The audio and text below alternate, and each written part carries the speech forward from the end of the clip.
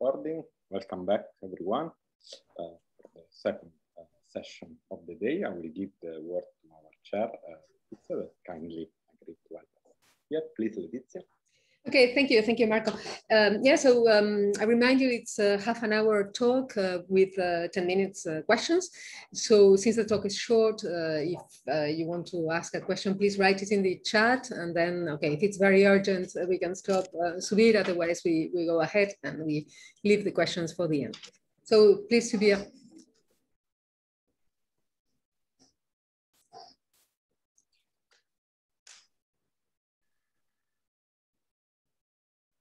Okay, thank you, Letizia, Marco. It's a great pleasure to be at this conference. A lot of interesting talks on many related topics that I'm learning a lot from.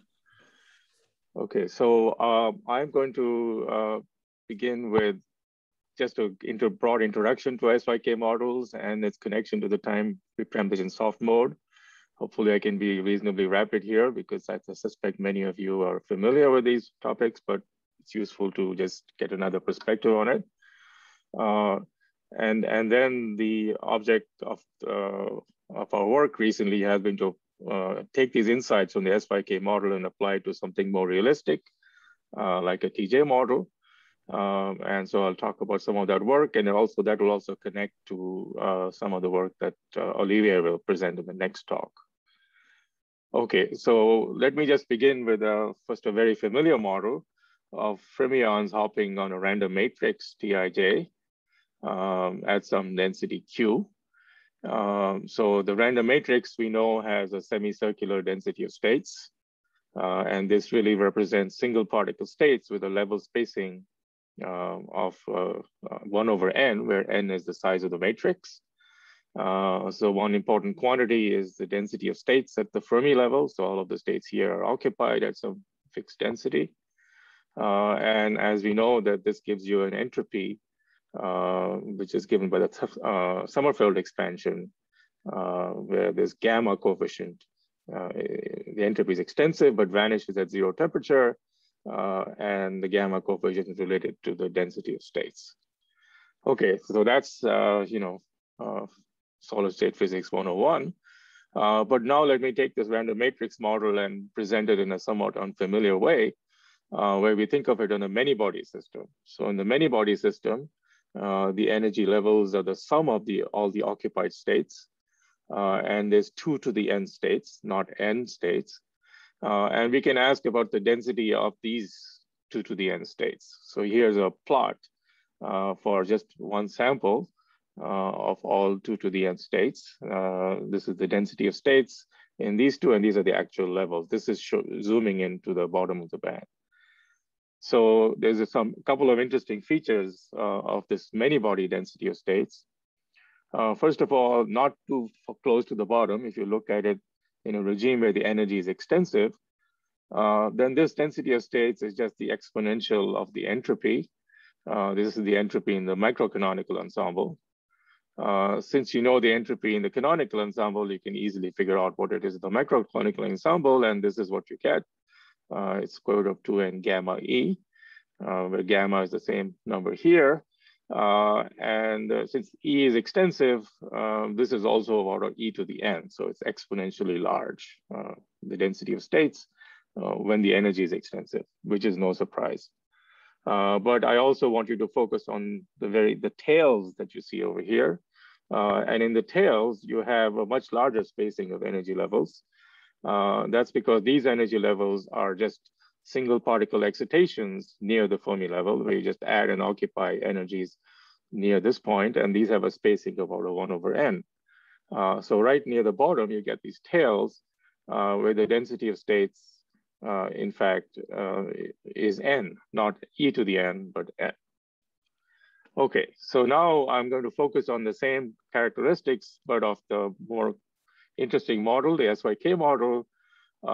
Here I'm considering the complex fermion version, where there is, again, some density of fermions on a cluster of n sites, but the only term in Hamiltonian is the 2-body interaction, which is completely a random number.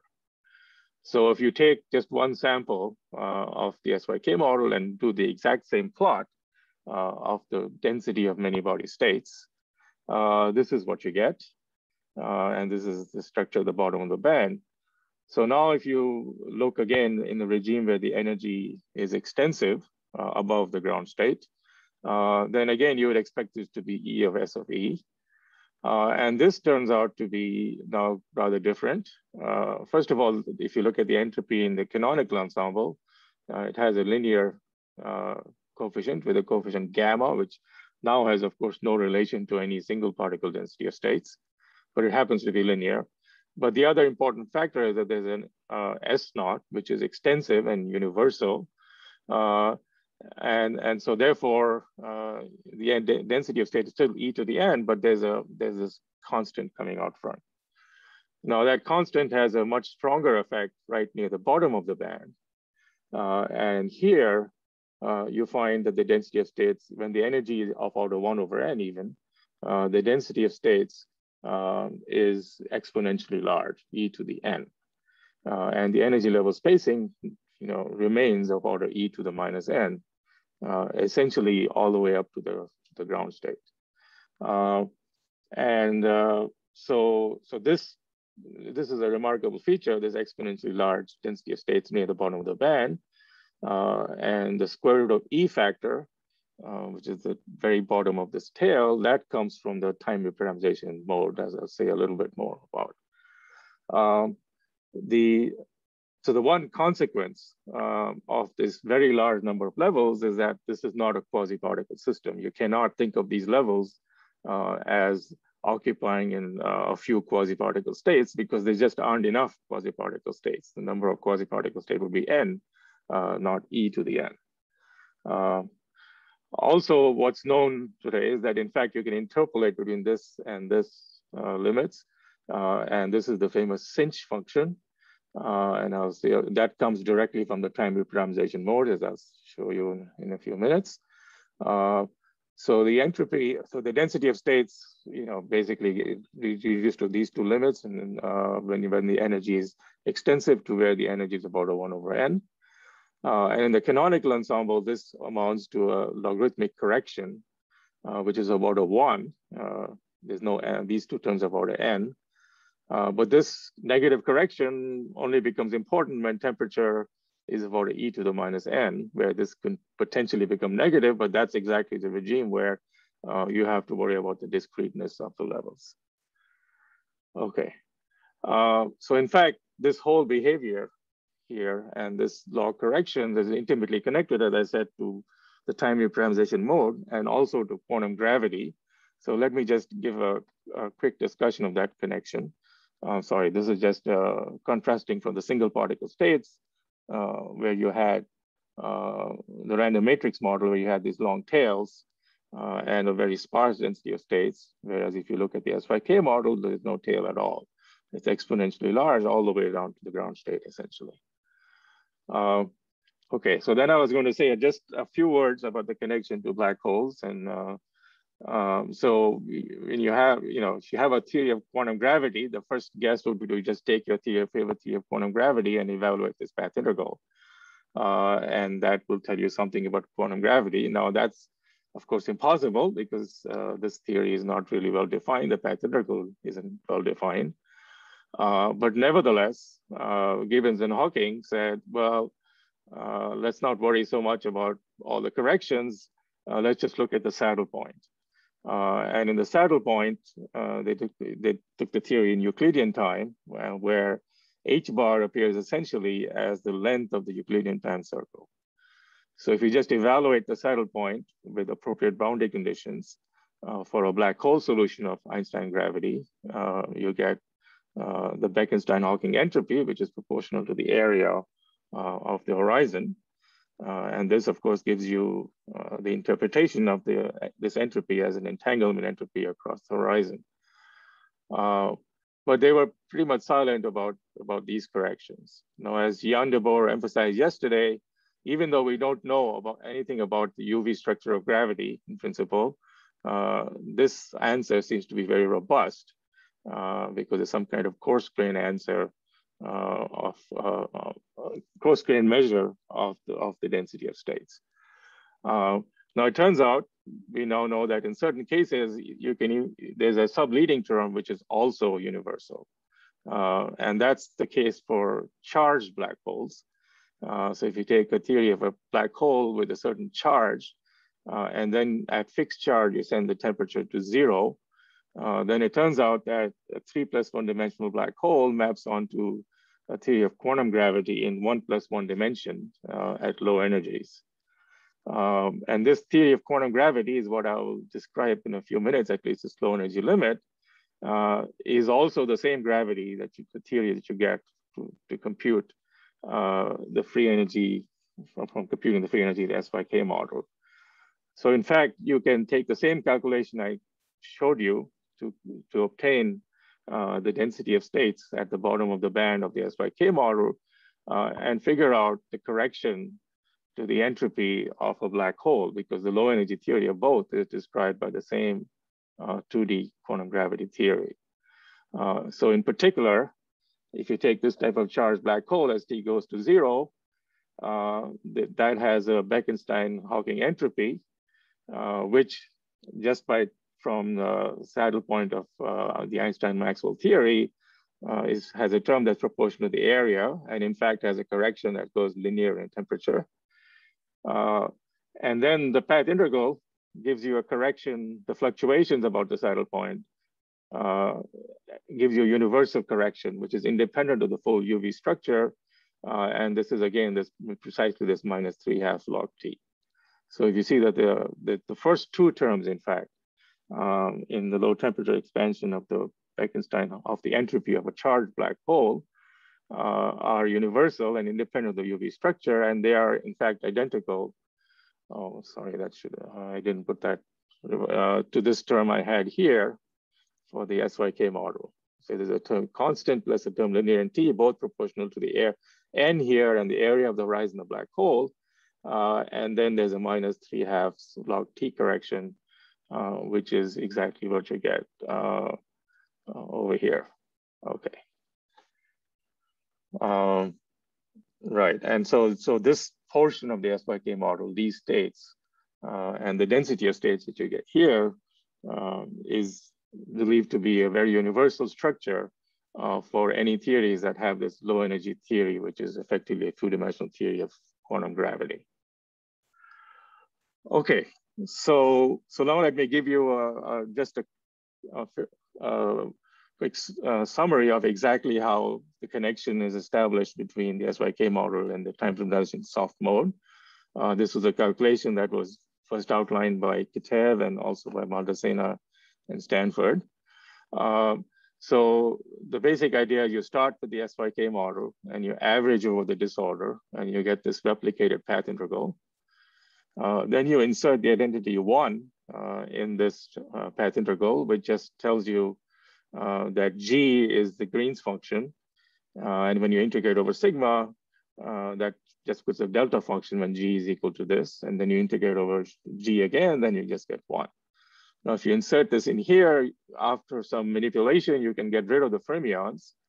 And so you end up with a theory where instead of being in an integral over n fermionic fields, is just an integral over 2 fields, G and sigma, but which are functions of 2 times, tau1 and tau2.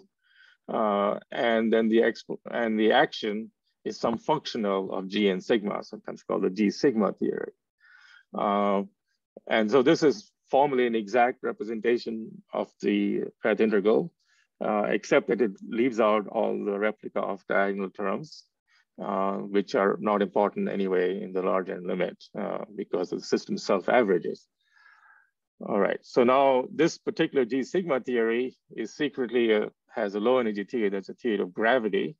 And the reason is the following, that if you take at the saddle point of this action, it turns out that these time derivative terms are not important. And because of that, the remaining terms turn out to have a time reparameterization symmetry. You can change from a time tau to a time sigma with an arbitrary monotonic time dependence, and the action will not change. There's also an emergent gauge symmetry, little g, which I will not mention for lack of time. Okay. Now, however, this time reparameterization symmetry is not exact because this term is not exactly 0. So when you look at the fluctuations about some saddle point, there is a nearly flat direction where you would reparameterization time. And so what you want to do is do this path integral along that nearly flat direction. And that linear flat direction is essentially the reparameterization with time of the saddle point solution G sub S. So effectively, you can then change variables and just go, just as you do in a nonlinear sigma model, you just go along the nearly flat direction. And you change from this large path integral to just an integral over the time reparameterization and also a certain phase fluctuation. And there's a certain action that you then have to figure out through a variety of different methods, including numerical analysis and symmetries. And the action turns out to be this particular theory, which has an action for a phase fluctuation, which is a rotor, and then an action for time reparameterization, which is the Schwarzschian theory. So this theory is in fact completely stable and well-defined. In fact, you can compute the path integral exactly. And it's from those computations then that you get the results that I showed you earlier, the path integral over an action of this type. And this same action can also be obtained starting from, not from the SYK model, but starting from Einstein's theory of gravity for a charged black hole. And then you eventually reduce near the horizon to 2D gravity, to so-called JT gravity, and eventually that, after certain gauge fixings, is equivalent to this theory. Okay, so that's a very quick survey of how this is all done. So once you've got this theory, you can do the path integral, and this is how you get the famous density of states. I guess it was first obtained by Alex Otterlund and others through essentially this method. But you can also compute some other things which were useful for my rest of my talk. The Green's function, which at the saddle point has a 1 over square root of tau dependence, has a correction. And that correction turns out to have exactly 1 power of tau. And this alpha G is you relate it to the number gamma. And the gamma number is in fact the coefficient of the Schwarzschian in this case. And that's the linear term with the specific heat. So once you have this Green's function, you can look at corrections to various interesting quantities, in particular if the fermions carry spin. There's a spin susceptibility, which is just the product of 2 Green's functions. And so this is something we did recently, looked at the whole structure of subleading corrections to the saddle point theory due to the presence of various irrelevant operators. The most important correction is due to this time reparameterization term. And in frequency space for the spin susceptibility, there's a leading sine omega term that comes from the leading 1 over square root of tau SYK Green's function. And this is the time reparameterization correction. And this is a comparison from this kind of expansion to numerical solution of the full SYK equations. And so you see this linear term here, which is observed in the numerical solution too. You can also do this at finite temperature, and then you get this Planckian time behavior where the characteristic frequency scale is just temperature and independent of U. And there's some universal corrections. Particularly this correction here is again a consequence of this time reparameterization mode. All right, so that's then hopefully a useful summary of basic properties of the SYK model and how they're obtained from a essentially theory of quantum gravity. Okay, so it's very tempting to apply that to some real physical system. And the kind of system, of course, that I'm interested in is, say, the cuprates. And there are regimes in the cuprates, like the so-called Planckian-Mittal regime, where there's some superficial similarity to what you see in the SYK model. If you look at, relaxation times and in certain regimes, an analog of resistivity, and so on, it looks superficially similar. But if you look more broadly, the SYK model just doesn't seem right, because what we know in these observations and also in other materials, the Planckian metal, doesn't appear on its own. It appears in between a regular Fermi liquid and what's called a pseudogap metal. And the pseudogap metal is really a signature that eventually, at a certain density, the system is going to become an insulator, where the charge is going to be completely localized, or a Mott insulator. And this Mott insulator is completely absent from the SYK model. That they don't, no matter how large U is, and no matter what the density, you don't get a Mott insulator. And reason, of course, is that it has no local repulsion between the electrons. So if you're going to apply the SYK model to any correlated electron system, it's essential we put back this Mott physics. And that's what the remaining part of my talk is going to be.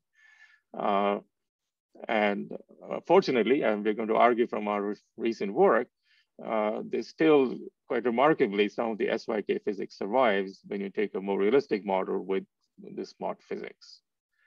One other feature of the Mott physics that will be important for this is that in this pseudogap regime, there's evidence at least in the wide class of materials, not all, of spin glass order, where the spins freeze. This had been seen earlier, but in this recent measurements by Marc-Henri Julien's group, the spin glass order extends all the way up to this critical doping P star, which is where you get Planckian metal type behavior, which has superficial similarities to SYK. Okay, so the type of model we'd love to solve is this, what's called the TJ model. And the crucial feature of the TJ model is that the Hilbert space is highly constrained. So on each site of the TJ model, there are only 3 states: the empty state, spin up, spin down, but the state with 2 electrons is prohibited. In the TJ model, it has infinite energy. And it's that prohibition of double occupancy which makes this a highly non-trivial model and which is entirely missing from the SYK physics. Okay, so you want to put in this 3-state constraint, or this constraint that the number of electrons on any site is always less than 1. And then on this Hilbert space, you have some hopping matrix elements Tij and a 4 fermion term, an exchange interaction Jij. Okay, now, enormous effort has been spent trying to solve this problem on the square lattice, which is what you find in the cuprates. But here we take a more limited aim. We say, okay, let's just make these Tij and Jij random numbers and try to solve it. Now, what you see now, if you just ignore this constraint, this is like a random matrix model, like the first part of my talk. And this is sort of like the SYK model in the next part of my talk. And when both terms are present on their own, this term is always more important. And so at low enough temperatures, you would say that this would just become a Fermi liquid, quasi-particle system. However, that argument ignores the fact that there's a constraint. So we have to put the constraint back in. And as we'll see, once you put the constraint back in, that actually gives you an avenue to resurrecting this interesting SYK physics. So here's kind of a picture. You have a random site. You can hop from any site to any site, and you have pairwise exchange between any pair of sites. Okay, so one very useful way to think about this is in terms of a superspin. So we have 3 states on each site, and I'll think of those 3 states as the states of a superspin. And there's the empty states, which I'll label by adding a boson B, sometimes called the holon, to some vacuum. And then the spin up and spin down states, I added a fermion, which I'll call F, the spin-on. So this operator C essentially takes you from one state to this state to that. It'll annihilate this and take you to that. And you can see what that corresponds to is creating a B and annihilating an F, whereas S is the usual spin rotation operator. So you see the C operator is a rotation, but now it's a rotation in this Fermi-Bose space or the superspin space. The constraint, of course, this is what makes this theory much more non-trivial. It has a local constraint, which effectively constrains the length of the spin. And this is a SU1/2 superspin because it has one bosonic and two fermionic components. Okay, this is just a rewriting of the Hilbert space of this model. Now, however, there's another choice you can make. You can make the empty states a fermion and these two spins boson. This would be SU2/1 superspin space, and these are completely equivalent, and in fact, exactly the same because these two groups are exactly the same. But in this language, now you can see how you could at least start to get at least the two basic phases of the TJ model. So it's large doping, we know from experiments, and we expect that you have a disordered Fermi liquid. And the characteristic of a disordered Fermi liquid is you have the 1/tau decay from the Fermi energy excitations of the electron propagator, and you have 1/tau squared decay of the spin fluctuations, which is basically the square of this. On the other hand, in a metallic spin glass, it's still a metal, because so they have the same 1/tau decay of the fermion, whereas the spin correlations go to a constant. The spins freeze and have infinite memory of the random exchange terms that you have. So how do you get these phases in this random TJ model in this fractionalized language? So for the disordered Fermi liquid, appears at high doping, there's more charges. So what you expect is that there are more holes. So you expect the hole states to have lower in energy. So what you do here is just make the holes a boson, the holons a boson, and you condense it. So when you condense it, basically the electron becomes a Fermi operator carrying spin, and it essentially becomes the random hopping applies to the electrons, and you just get a Fermi liquid. So that's one way, and this is the SU1/2 theory. However, to get the metallic spin glass, you have to do the other thing. You have to make the holons, which are now higher in energy, a fermion, and you condense the spin-ons, which are now bosons. And once you condense the spin-ons, you immediately get a long time spin correlation, which is in a spin glass. So this is the different theory. And this is the term where the J term dominates, and you get a spin glass, and then the remaining holes just move around, and there's a small density of them. So these are qualitatively very similar characteristics that you find in the two phases in the experiments anyway. And so then the question becomes, what about the phase transition between them? Well, we're going to present the next talk. We'll present a lot of numerical study of this model with evidence of exactly these two phases and a phase transition which exhibits SYK criticality. What I want to do in my remaining time is to show you how you get this SYK physics in this fractionalized language. And so to get this, you actually have to take another sort of a double scaling limit. We've already sent n to infinity. And then you take your SU2 group and send m to infinity. And in that limit, you can actually understand, we believe, the basic results that appear from a direct solution numerically of the SU2 model. In particular, when you take this particular limit and exactly how you take it decides whether you use this representation or that representation. So let me use this one. So if the way you do that is you first of all rewrite your electron and spin operator in terms of these fractionalized particles.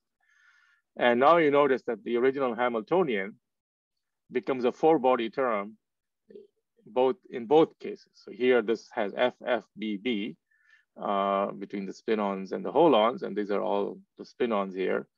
And so now you can see, instead of having a two-body term which fully dominates if you didn't have the local constraint, they're both four-body terms and they can balance each other. And there turns out to be an intermediate regime where you get essentially an SYK solution. So you get an SYK type solution, but of these emergent fractionalized particles. So that's the basic physics essentially. And from that, you can then compute physical correlation functions, and you find things that are in excellent agreement with the numerics that I'll show a little bit about, and Olivier will say more. And you can also get the structure of this basic phase diagram. Okay, so one of the things we can compute to get the punchline of my talk is transport properties. So the leading Green's function, like in any SYK solution, is 1 over square root of tau. And this one, if you square this 1 over square root of tau, that's how you get this 1 over tau decay of the spin correlation, and also the 1 over tau decay of the electron Green's function. And from that, you can then compute resistivity in a kind of a very similar large dimensional model where the resistivity is clearly defined. You just get a constant, some residual resistivity. However, we want to look at the leading temperature dependence. So you have to look at the leading correction to this Green's function in SYK, and that's this 1 over tau behavior that I told you about earlier, coming from the time reparameterization mode. So if you carry this correction through to the resistivity, you get exactly 1 power of t with a coefficient alpha g, which is in fact related to the gamma coefficient of the specific heat and the coefficient of the Schwarzschild. So in this double scaling limit of n and m going to infinity, in fact, there is in fact a linear temperature dependence down to 0 temperature with a coefficient which is just given by the time reparameterization mode. And really, this is, as far as I know, the first model where you can reliably get something that's linear in temperature down to 0 temperature. And it's essentially a consequence of this time reparameterization mode. All right, so we're going to hear a lot more about numerical studies of such models, TJ models and extended Hubbard models by Olivier in the next talk. I just quickly show you something I don't think he's going to show you. This is exact diagnostic study of the SU2 model. And as a function of doping, what you see is that at low doping, you see spin glass order, because this is the spin susceptibility. It gives you kind of a delta function peak at small frequency. But as you increase the doping, you see that there's near critical doping, you get this behavior, which is very similar to what we obtained in the SYK model with this linear and omega term, again, coming from this boundary graviton, the time reparameterization mode. So this is, I hasten to add, this is the actual TJ model with random couplings for SU2. So there's no other, so that seems to have at least some tantalizing signal of this physics of the boundary graviton. Okay, so that's the end of my talk. So let me just summarize the main thing. So one of the reasons I like the SYK model is that it's one of the unique solvable models without quasi-particle excitations, which exhibits rapid thermalization and many-body chaos in the shortest possible time, this Planckian time, which is independent of microscopic energy scales. The low energy theory of this model is a theory of time reparameterization, which can also be interpreted as a boundary graviton in a 2D quantum gravity theory on ADS2. But the model as a condensed matter physicist that we're interested in, the random TJ model. So first, there's the important step of going from the square lattice TJ model to the random TJ model. Some people might question that. In fact, I'm repeatedly questioned on that. Well, so to that point, I will say that, at least it seems like you capture much of the basic physics that you observe in the experiments. You get to the pseudo gap phase at small doping, you get a Fermi liquid at large doping, and you get a Planckian metal behavior near the transition between these two, all in complete agreement with the observations. Of course, there are many details of what happens in the pseudo gap at very low temperatures, which the random TJ model will not capture. But it, at 0th order, it gets the big picture right. And also this Planckian metal behavior is connected, as I've just argued, to SYK criticality. And in the SYK criticality, this talk anyway, the hero of the talk is the boundary graviton, because it leads to this linear and omega correction to the dynamic spin susceptibility. also the famous linear T resistivity in the random TJ model, and the universal correction to the Bekenstein-Hawking entropy of charged black holes in Einstein gravity. Okay, thank you. Thank you. Thank you very much, Suvir. So are there any questions in the audience?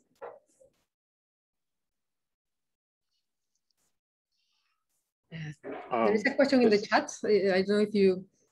Yeah, I can, in the cuprates, the linear. Yeah. So in the cuprates, the T linear resistivity persists over a large range of temperature. Is there any argument why the corrections to the T linear term you showed should be suppressed over a similarly large range of temperatures? Okay, yeah, so that's an excellent question. I mean, there are many different observations. I'm not sure. Yeah, also some in the cuprates. So there's a regime where the resistivity is smaller than h over e squared. And then there's a regime where the resistivity is bigger than h over e squared. And roughly it seems to have the same slope. So my discussion here, if it applies at all to the cuprates, is about the low temperature part, where getting a linear T resistance has been very, very difficult. And this is one of the first models to show it. And as to why the slope shouldn't change as you go to much higher temperatures where the physics is going to change from what I've discussed, I'd say that's largely an open question. There's actually some nice papers by Avishkar Patel and Una Kim on this question. And I know there's going to be further papers on them. So that's an interesting question that they've been addressing, but something that I think is still open. Yeah.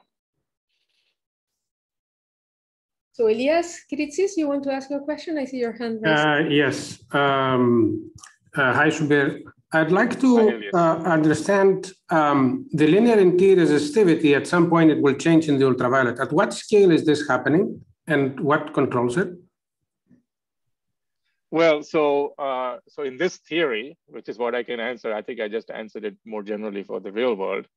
So in this particular theory, this is just, this, as you know, this, for example, this is an expansion in T over J, or 1 over beta J. And so what you're including here is that is the leading irrelevant operator, which is the Schwarzschild mode. And that's the same term over here. So it's an expansion in T over J, and there will be, in general, corrections with higher powers of T over J. So, this is I would say that, there are certain artifacts here which come from the fact we're also taking the large M limit. One of the artifacts is that, this is really, in the end, a correction to the leading term. If you look at the numerics, which Olivier will present in the next talk, it doesn't look like a correction. It's, in fact, as large as the leading term. And why that's the case, we don't understand. That's even for the random TJ model. I think that's a bit of an open question.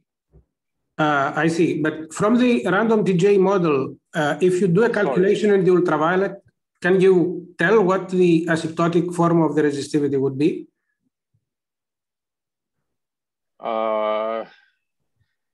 Well, we haven't done that, Masara. I realized I wasn't sharing the screen when I was pointing to the screen. So I'm sorry.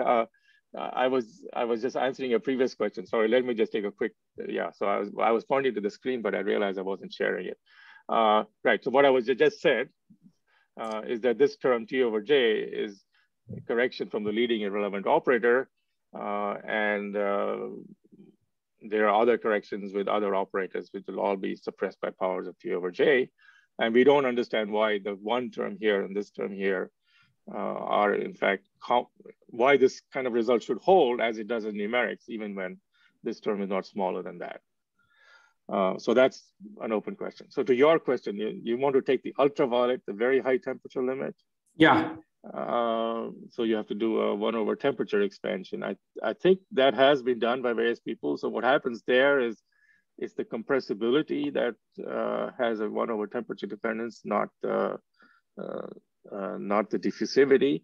And you end up getting linear NT behavior in the UV2. But the important, the complicated question is why they have roughly the same slope. I don't think that's a question, as I said, that's been addressed by Avishkar Patel and Una Kim and others, and I think there's going to be more papers on that question. Okay, thank you very much. Yeah.